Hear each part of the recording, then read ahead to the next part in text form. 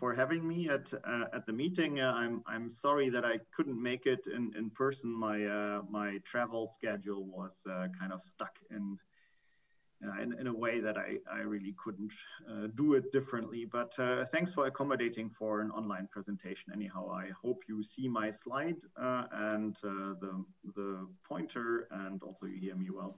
Yes, we see everything. Good, excellent. So this is on realizing a universal quantum gate set for itinerant microwave frequency photons. This is essentially part of a PhD thesis, which is ongoing by Kevin Royer. And Kevin Royer works together with Jean-Claude Bess, who works on topics like this in our lab since quite some time. And this project is coordinated by Christopher Eichler. So what we did in this experiment, we essentially made two nominally identical superconducting circuit devices, which can emit and absorb photons. And sort of this top left device here can create photons and emit them into a transmission line. And these photons can then travel towards a second chip where they can be absorbed.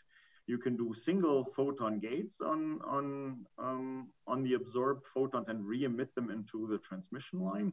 And then we were also able to realize two photonic qubit gates in this way, essentially sending one photon down from the first to the second chip, absorbing it there, and then having it interact with a second photon that bounces off the second chip here. And we can then characterize the photons using linear detection techniques in the way that Per had already mentioned, by amplifying the radiation fields with microwave frequency amplifiers, and then digitizing quadratures and doing tomography on the detected radiation fields.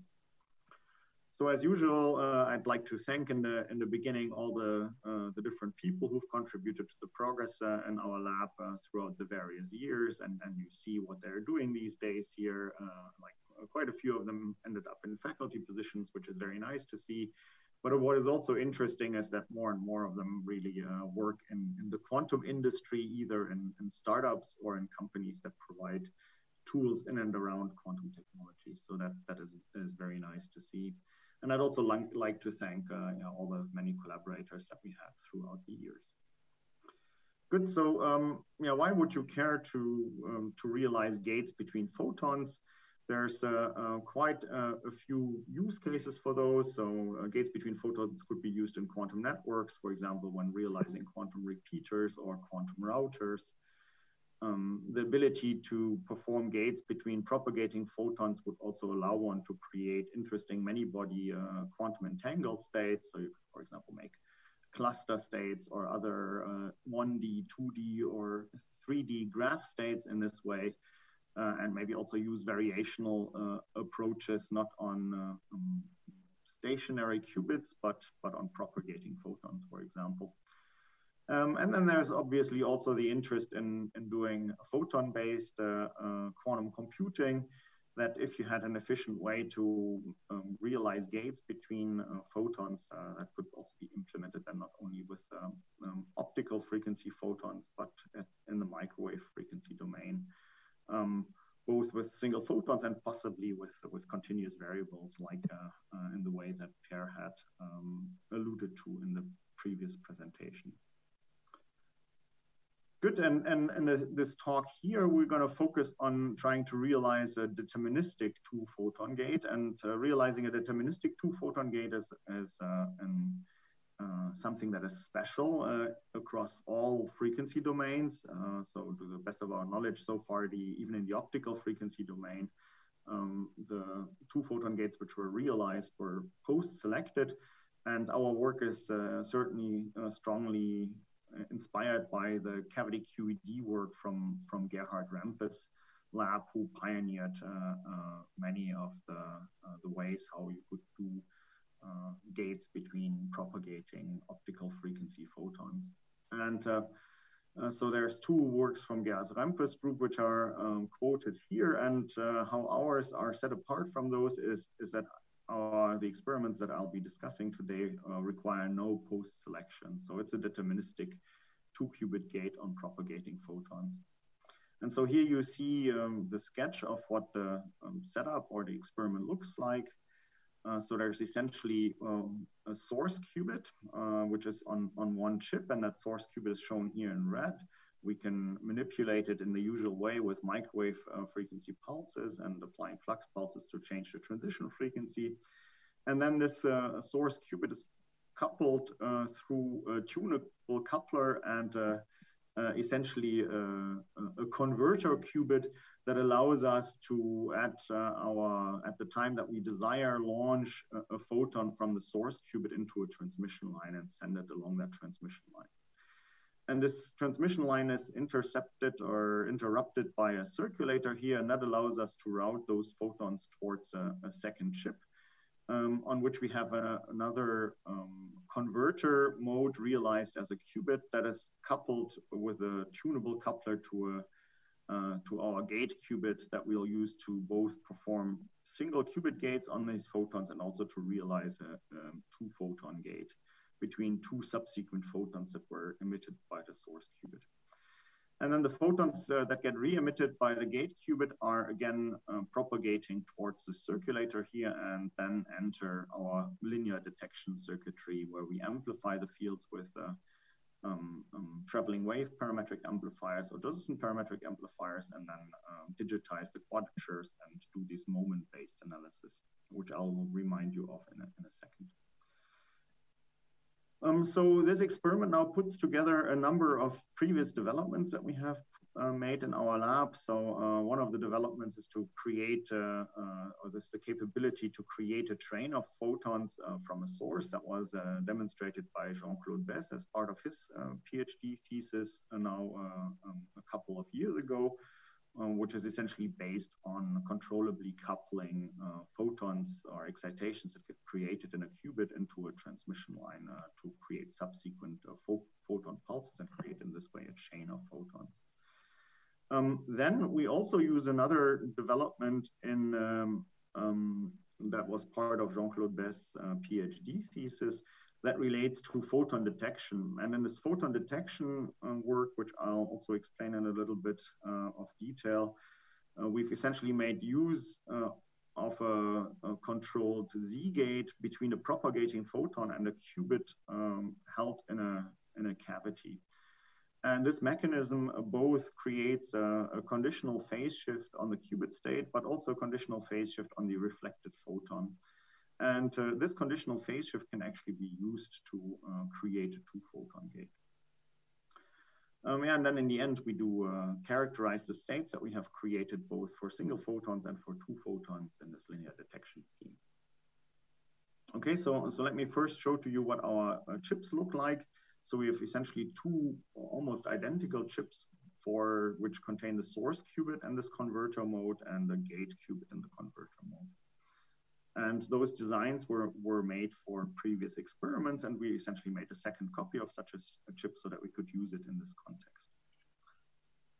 So here's the picture of this device, and the color code is slightly different from what you've seen on the last slide, unfortunately. So we'll have to fix that in the future. So on this device here, you see two superconducting transmon style qubits. The red one here in the left part is the storage qubit in which we create the excitations. And this storage qubit we can also read out. So there's a readout resonator, which is a lambda quarter resonator here that is coupled through a Purcell filter to a readout line. So that is, can be used, for example, to use this chip in a photon detection context as well. And then there is a so-called emitter or converter qubit on the right-hand side here shown in blue. And this qubit is strongly coupled to an input and output transmission line shown in purple here. So once we swap the excitation from the storage qubit into this converter qubit, it will leak at a megahertz level rate into this transmission line and create a photon in that transmission line. And the storage qubit and the converter qubit are coupled through a tunable coupler. So this has two coupling paths, one static coupling path realized by this transmission line here, and then one coupling path that is interrupted by a tunable squid that we can then modulate through a flux line. And this allows us to essentially do a parametric coupling between the storage qubit and the converter qubit, and in this way essentially swap excitations back and forth between the two. So if we want to create a photon, we essentially swap the excitation from the storage qubit into the converter qubit from where it will get emitted into the transmission line. And reversely, when there's a photon arriving from the transmission line, we can essentially switch on this conversion pulse or a parametric coupling between the converter qubit and the storage qubit and absorb a photon into that storage qubit. And yeah, you see that every one of the qubits has a charge line to control its state, and it has a flux line to control its transitional frequency. And this third flux line here is used to parametrically drive the coupler between the two qubits. And we have essentially two of these devices which are made nominally identical. Good, so that's the two devices that we are using in this particular experiment. So then let me remind you briefly of this measurement technique that Per already mentioned to you, and we're happy to see that even though that it's now kind of 10 years old already as a technique, we still use it in our lab, and it also gets used quite actively in this community of researchers that investigate the quantum properties of propagating microwave photons. And that was part of Christopher Eichler's PhD thesis, and probably a good discussion of it is found in this PRA paper from 2012. So essentially, when we want to detect the quantum state of a radiation field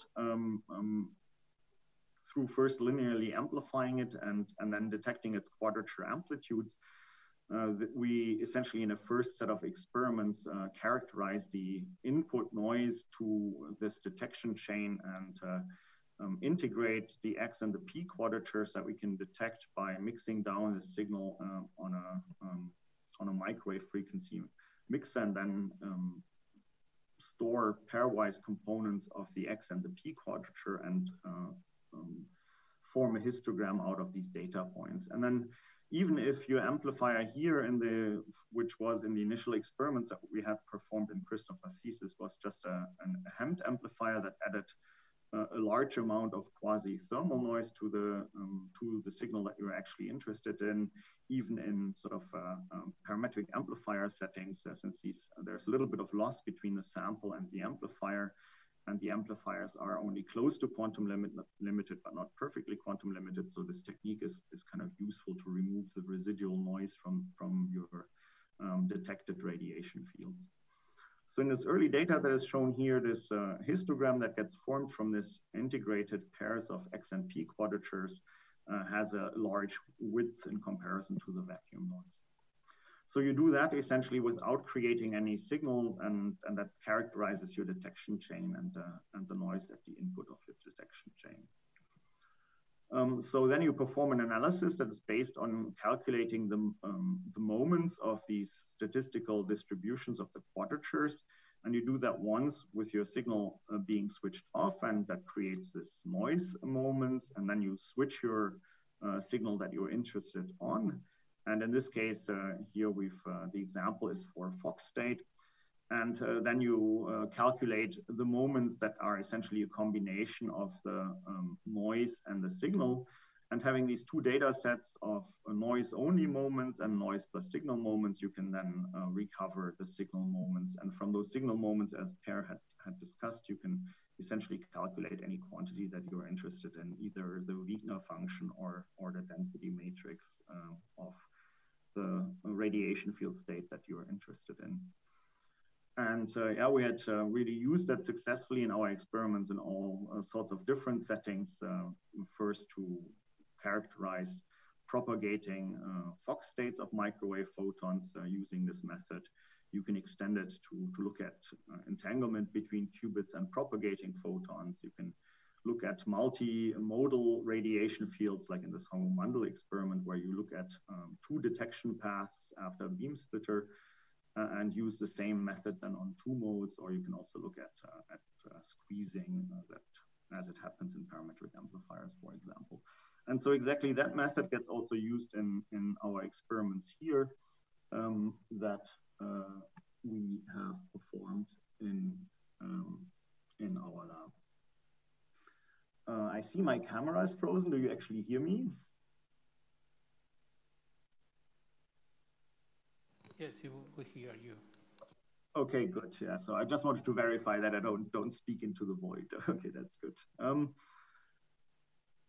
So, all right, so yeah, I have now told you about our devices and our measurement apparatus.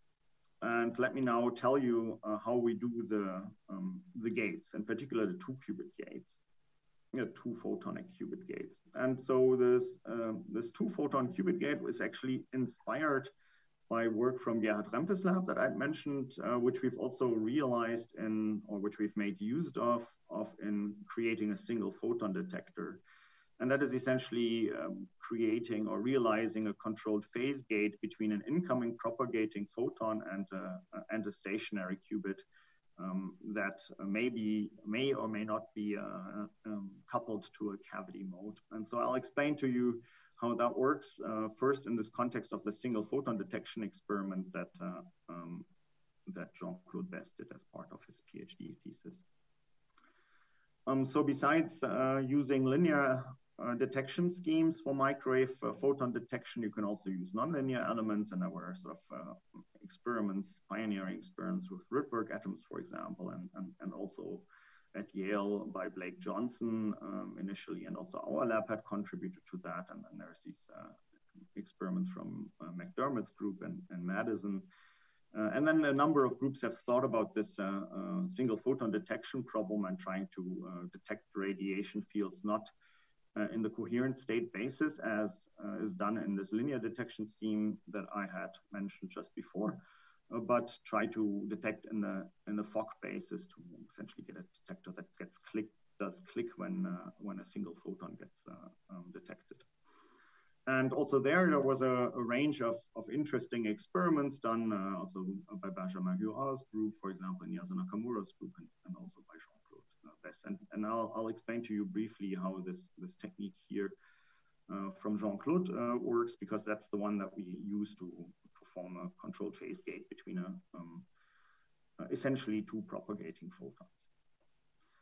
All right, so in this concept which Jean-Claude realized, we would like to project our propagating radiation state into the photon number basis instead of the quadrature basis, as I mentioned.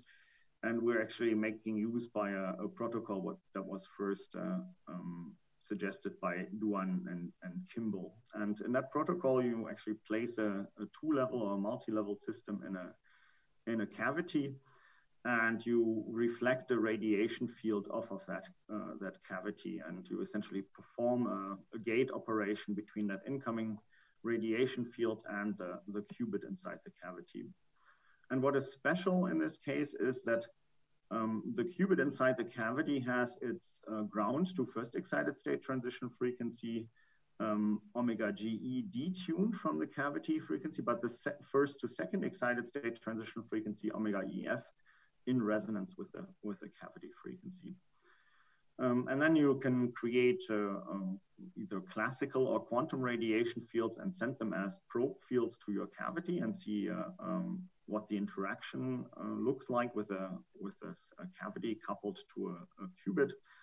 And the radiation field interacting with the cavity and the qubit then bounces off the cavity. And in this technique that I've mentioned to you already, it gets passed through a circulator and can then be detected using this linear detection scheme that I've just mentioned to you.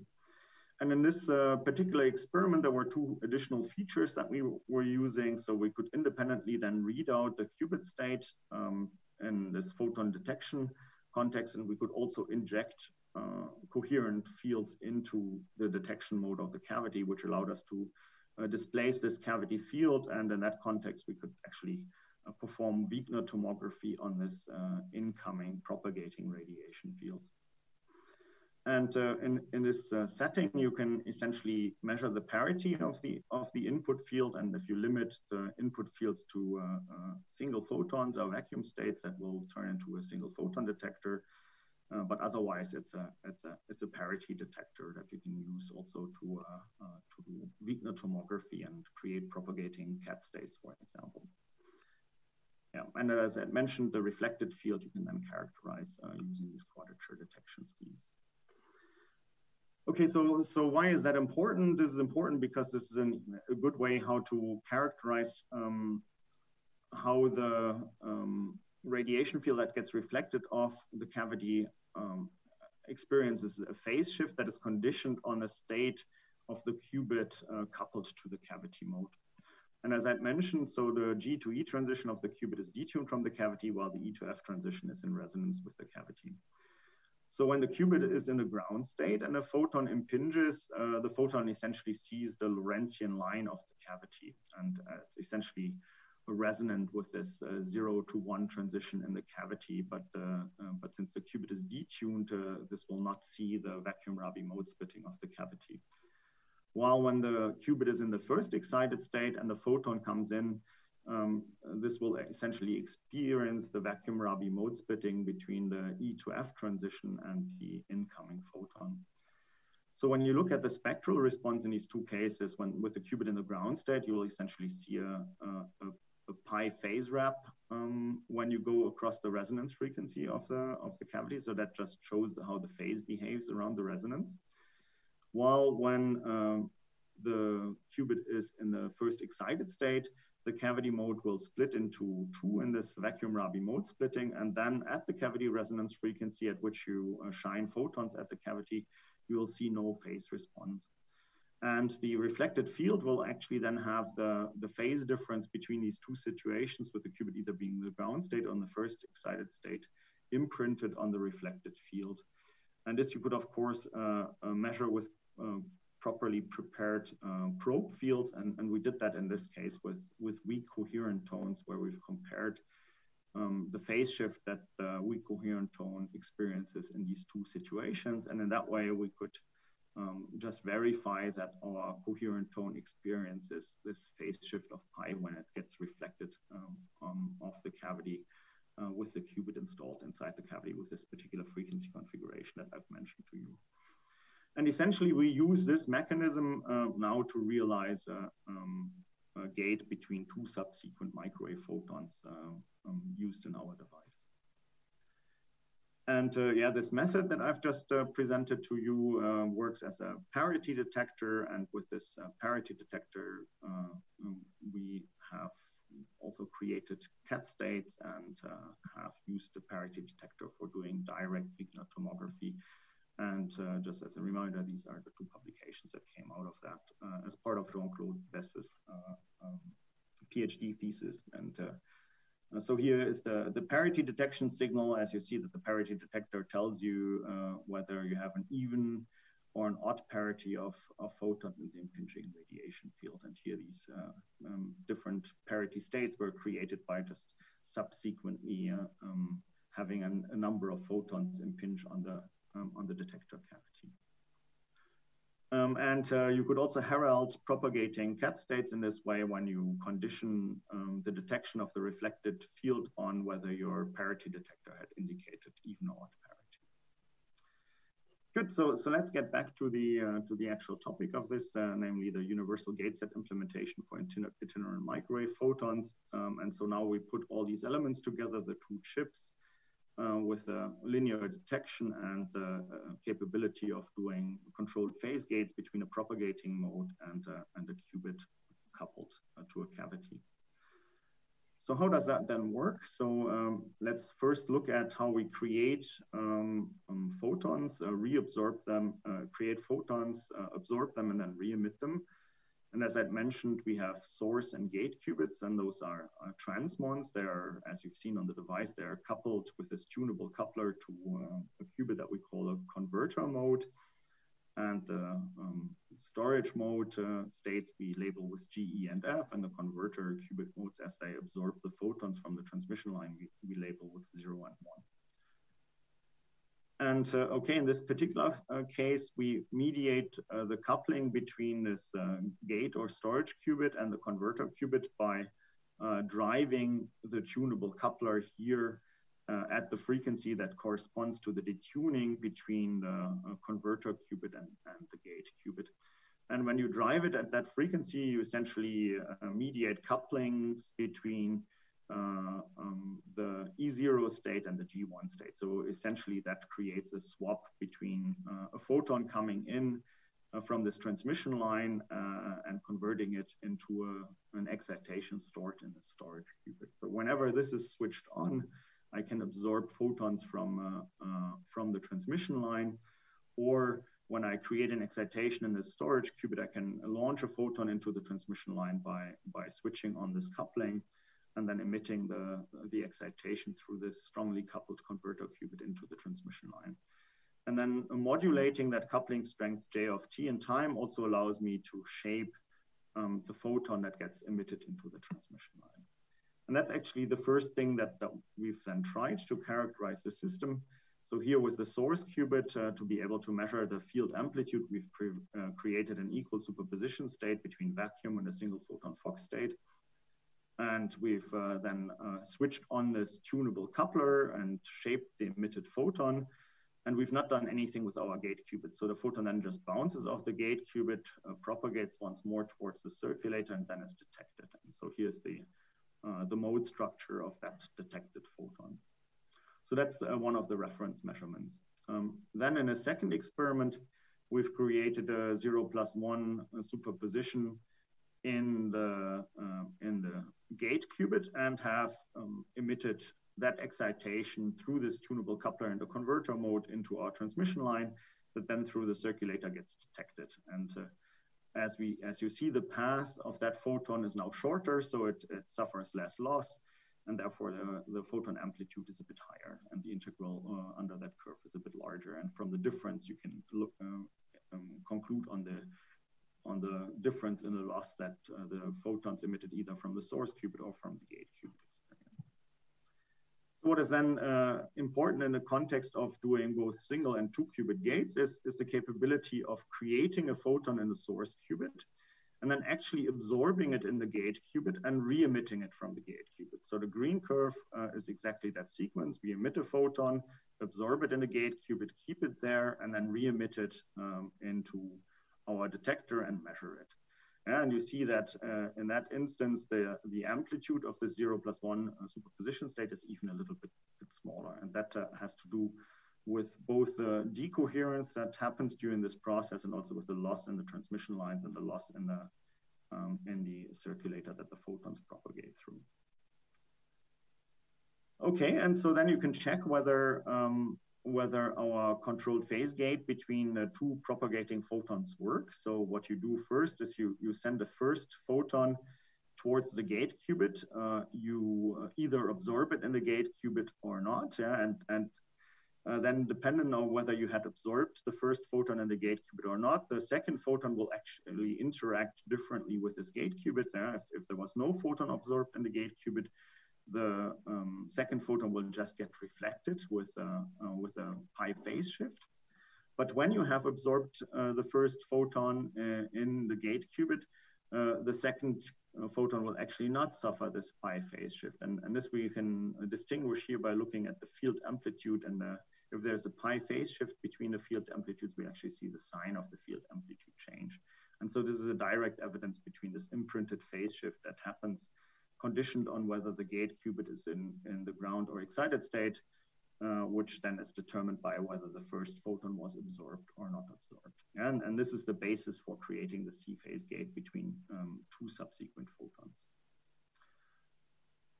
What we also see is that there is a little bit of distortion in these pulse shapes, and the distortion has to do with the fact that the bandwidth of the photons is a bit too large for the coupling strengths of the converter qubits to their respective transmission lines. And so if that coupling strength was larger, I think we would hope that the mode shapes would be closer to what we would expect theoretically.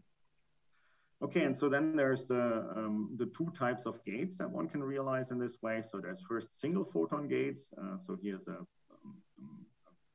like the gate sequence to realize gates on individual photons. So we create a photon 1 and we apply a unitary to it. So that happens then in the following way. You create photon 1 in the source qubit. You swap it into the gate qubit, then you apply a gate operation while the photon is absorbed in that qubit, and then you swap it back out into the transmission line. And then this way you've applied a single qubit gate to that propagating photon. after absorbing and re-emitting it. And then you can do a process tomography on the gates that you realize. And here's an example for an X gate on that photon. And that process tomography, you just create all possible input states and do tomography on the output states. And from that, you reconstruct the chi process matrix for the X gate acting on that photon. And we see that the fidelity, the total fidelity is about 76%. And that's mostly limited by the loss that the photons experience on the path from the source to the gate qubit. And if we kind of correct for that loss, we can would conclude that the process has an internal fidelity of maybe 87% or so, which is still not perfect. And the main reason for that is that the coherence of the qubits on this device is not so great. I think the coherences were on the order of 10 microseconds, roughly, with phase coherences at the operating points even being a bit smaller.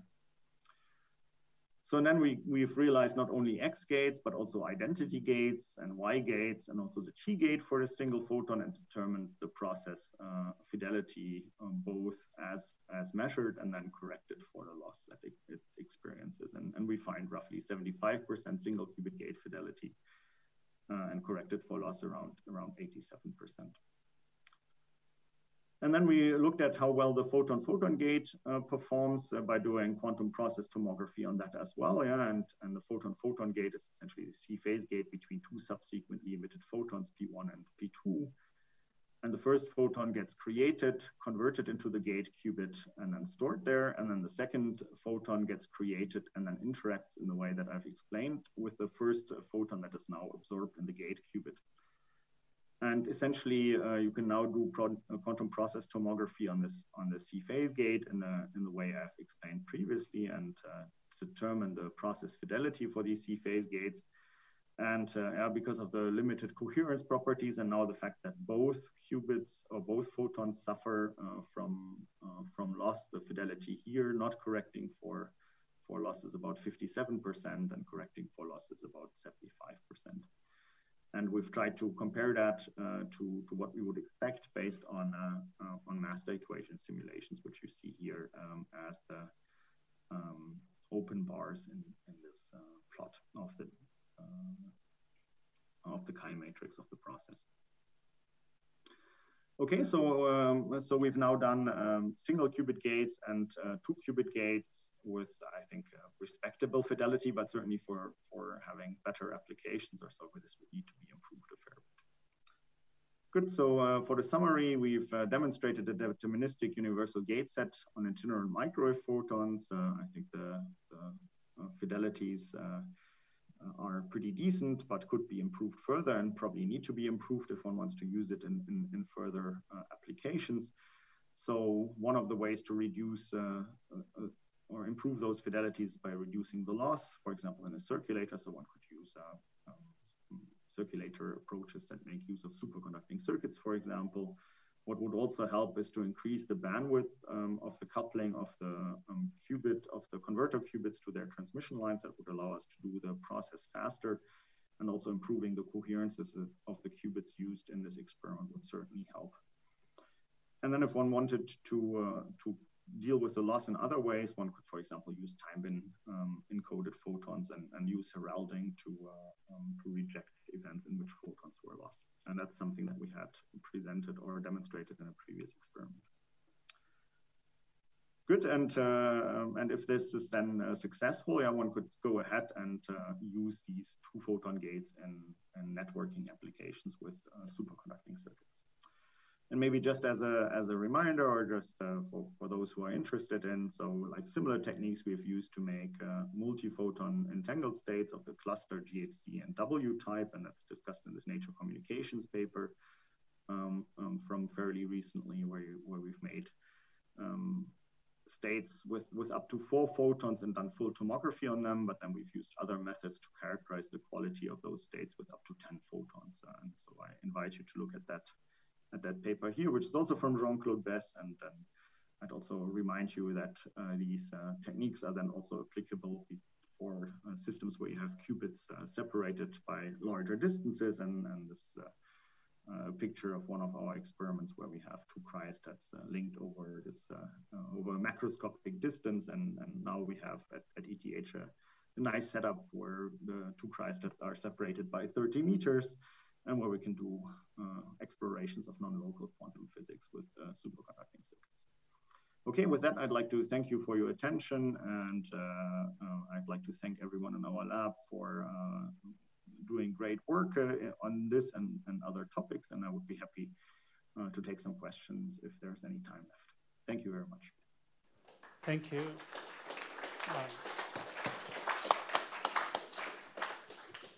Thank you, Andreas, for this interesting talk. Do we have questions?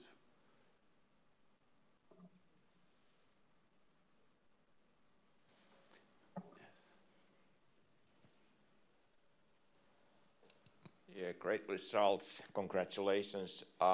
My question is that, can you say like what are the main advantages of your kind of this type of photon source / receiver than compared to the one you used earlier with this foggy pulse technique? Yeah, I think they're very closely related, and in the end, it depends on details. I think I do think that, for example, the fidelities that we've presented with these foggy techniques, the F0 G1, were actually a little bit better because I think the impedance matching and everything was a bit better on those devices. Yeah, so I'm not sure whether this one is particularly better, but it just mediates the interaction in a different way, and you could essentially pick different ways to interact the two systems with each other. I think the main difference here now is that in this F0 G1 approaches, the second quantum system was essentially a second, like there was a qubit and a second cavity from which you then launched photons into a transmission line, and here this is realized with two qubits, and instead of using a sideband transition, now one uses a parametric drive between the two systems. And I think then which one does better depends on the details of the implementation, but I think generally they should be rather equivalent. I think, but our new sort of the more complicated devices that we're currently making, they actually make use of these parametric coupling techniques, and we're looking into creating more complicated graph states from photons created in these superconducting circuits. More questions?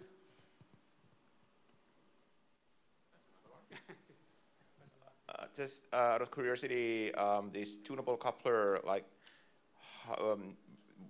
when you don't drive parametrically, is there a special point you want to see that? Like, do you turn off the coupling then, or? Yes, yeah, exactly. So, so here in this device here, you have these two coupling paths, and this actually allows you to zero the coupling. And this is important because you want to make sure that the storage qubit is well protected from the strong coupling into the transmission line where you create the photons, and that really then works better when you zero the coupling. And in this combination where you have a static coupling and a dynamic coupling path, you can just adjust the flux to zero the coupling to essentially store the photon as well as possible in this storage mode. Okay, thank you. So if there are no more questions, so let's thank Andreas again. Thank you, and I hope you enjoy your conference. And I'm really sorry that I couldn't make it this time. It was totally on my end that I just didn't get my travel planned out well. All right. Thank you very much for having me, and feel free to reach out to me if you have further questions on our work in quantum optics. Okay. Thank you. So is there any announcement?